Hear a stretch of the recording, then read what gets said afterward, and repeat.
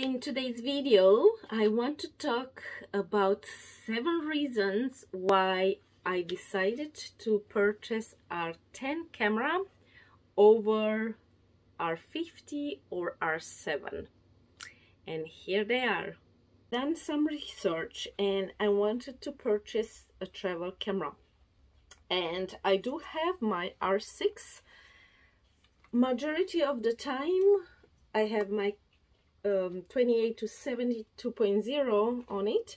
I love this beast, it's beautiful, but when I travel it's super heavy and I don't want to do that. And even if I put a smaller lens, it still takes a lot of space in my camera bag.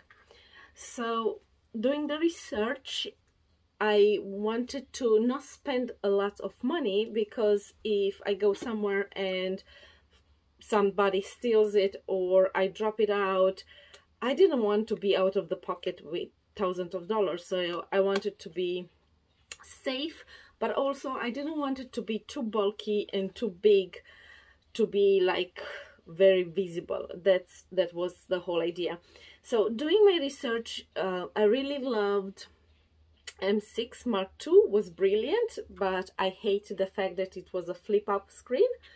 And then I loved also M50, and they came with the second version, which is a little bit of an update. People were saying that it's more of a software update rather than having anything added to that camera.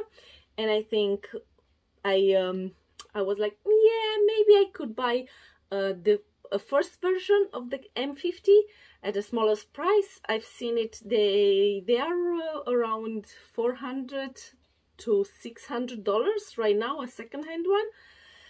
But because I have so many RF lenses mount right now, I still have EF lenses from my Canon 5D, and I still have that camera, loved it to bits. It's just so heavy, and I keep it as a backup. But I always wanted Canon to come with a body, a small body, with the same lens mount as R6. And I also wanted to be tiny in my hands. So they came up with R10, R7, and then R50. And I was looking at all this range. R7 is brilliant, but it's a little bit bigger than this, and there is more money to put into that. And when I was looking, I was like, oh well, if you spend the money for R7, you could buy another body for R6 Mark II for the same amount of money, and it's full frame. So it didn't make sense for me to spend that much money for a travel camera. So even though the video capabilities for R7 are so much better than R10. But anyway, in saying that, as you see, my videos are no one near the big guys' videos, because I don't focus on that. I know what I can do good. I do my photography good, my self-portraits good, and I focus on that. When I take videos, usually I take it with my GoPro, with my phones, and now I can do vlogging with this one super easy. So I'm not an expert at videos at this stage, and I didn't stress too much. So R7 was out of the question. Then I was looking at videos on YouTube with regards to the R50 and R10, and I was comparing them. The R50, I love the size of it. It's a little bit smaller than this, but I did worried that having this grip smaller, I have big hands because I am 1.80 meters. So I was scared that I won't be able to grip the camera in my hands. So when I went in the shop and I compared the grip on the M50, because they didn't have an R50 in there, and the R10, I felt the grip on this. My fingers, they just go so beautiful in the space in here. Then I can still toggle, and because this grip, it's wider, I can do the same things as I will do on R6. So I didn't feel, even though R6 for me it's a little bit bigger, but it's a pro camera, so I need to hold it properly. So for me that grip was quite important, and it made a big change. Then I was looking at some videos, and I've seen that when you put your mic in here on M50, so you put it in the shoe and then you bring the wire in R10, the wires are opposite the screen, so you can flip your screen and you can connect your wire from here to the mic. You can see yourself with no problem. Well, in R50, the connections are on your grip in here, so you won't be able to hold this camera like this if you want to film somewhere with a mic to have a good sound. So for me, having those wires on the side of the grip, you have to open your fingers. I don't know, I just didn't like that option. So the fact that the HDMI and all the ports are on the grip side, I just didn't like that. Then another thing which stopped me from going to M50 is this shoe. So this shoe, because I use lots of lights in my studio, and I said, man, if I need to use a light outdoors, or I just want to do some creative portraits for me and I want to use this tiny camera, I will put my trigger in here. Well, with M50, give me my camera back. Mommy, I'm talking now. With R50, this shoe gadget is changed. They have a new one, and you need to buy an adapter, which is $50, which will lift it up, and then you can put your light, your trigger. And I was like, why do I need to put another thing on top of it? Because I just don't need it.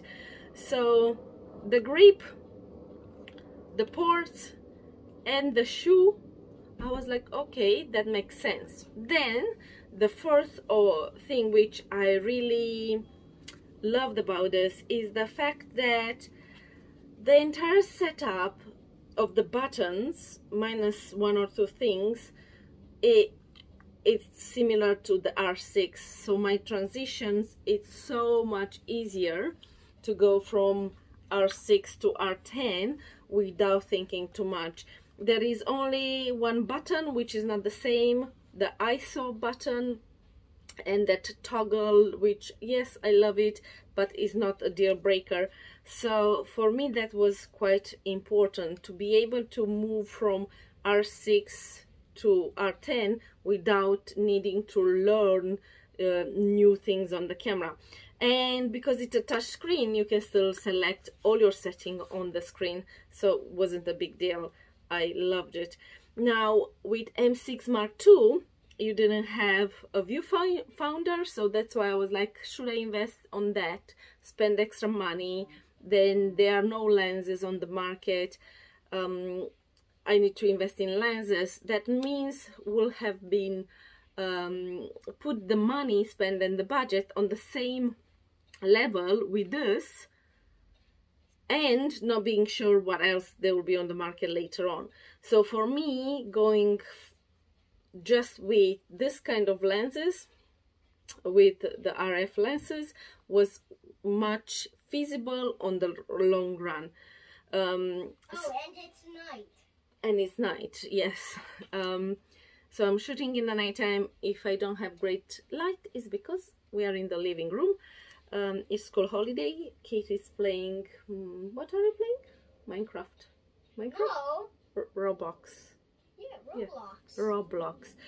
Yes, so I know there is a crop sensor, and I know that I need, my 16 needs to be multiplied with 1.6. Another factor, which is the fifth one, I wanted my Kate to learn this camera too. So if you come here, you'll see, put it on your face. You won't be able to see because there is no battery there. But lift it up. It's easy for him to hold it. Yeah. So he plays with my Canon 5D, which is great, but it's super bulky. So this being light, that means I can put it in my bag. Mommy, not with that one. This is super heavy. I holded it. Yes, good job. This is super light. So I have the 16 2.8. I have a 35 1.8. And I still have an older lens, EF lens, 50mm. So 16 will be like a 24, 35, like a 45, 50. I don't know, I need to calculate. And then 50 will be like the 70 or something like that.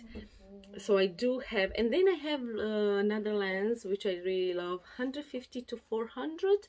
I do that night photography sometimes, sky trails and all the stuff, so I can still use that.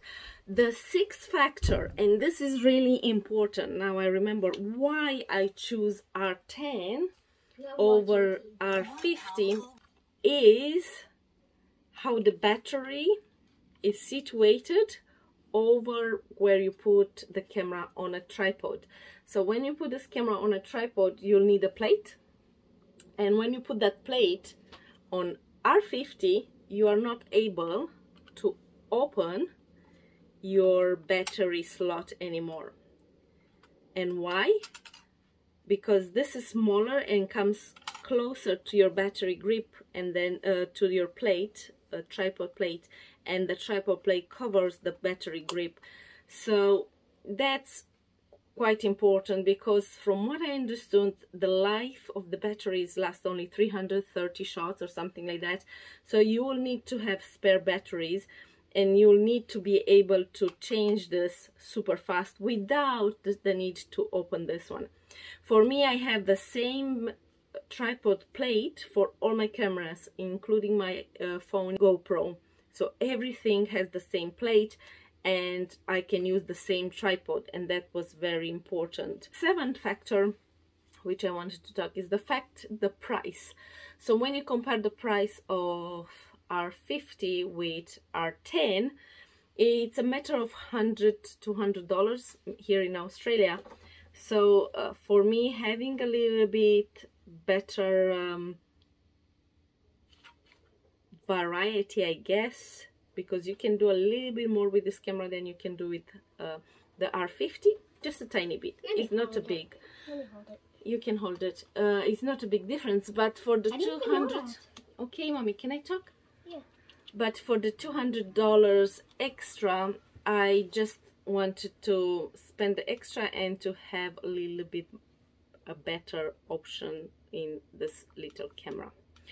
So here are the 7 reasons why I went for R10 and because it's light. R50. Because it's light. Yes. The R50 is very heavy.